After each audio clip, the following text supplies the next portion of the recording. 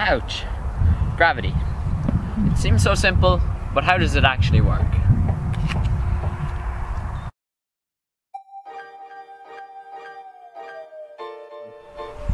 The world of science has heard a lot about gravitational waves earlier this year when they were discovered. But to understand these, first we have to understand gravity as a whole. When we jump, gravity grabs us and pulls us down, right? Not exactly. This is a common misconception. So when I drop this pencil, nothing grabs it and pulls it towards the ground. So how does it actually work? See, when visualizing gravity, we have to imagine space itself as a fabric, like this one. When objects of mass are placed on this fabric, they bend or curve it. Here, we'll represent the mass as a blue ball that we can call the Earth. The more the mass, the more the curve. If I put a heavier, more massive ball on the fabric, it will bend it even more. We can call this ball the Sun. So the Sun has a larger gravitational pull than the Earth. Everything in fact bends this fabric. You, your clothes, your dog, even the chair that you're sitting on. Right now I'm being gravitationally attached to this chair. The attraction is so tiny that it doesn't even affect me. Hey, that's pretty good. So it actually happens when Isaac drops the pencil, or I drop this slinky, is that nothing is grabbing it and pulling it down.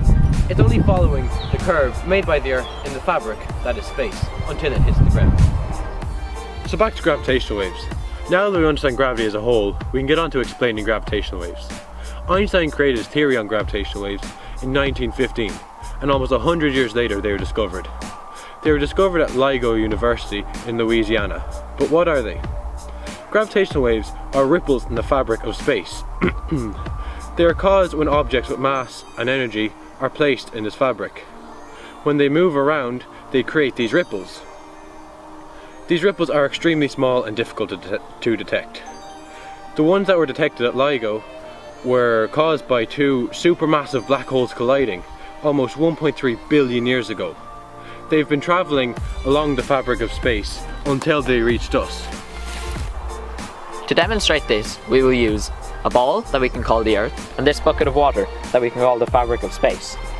If we put the Earth into the fabric of space and move it around in the fashion that it orbits the Sun, we will see it creates ripples. These ripples will compress or stretch the fabric of space. This will make the distance in between two fixed points either shorter or longer. The distance change is so minute, it is like trying to find a 1 centimeter difference in a stick that is 12 trillion meters long. This discovery is a breakthrough in science as it lets us observe the universe in a completely new fashion. And that's gravity!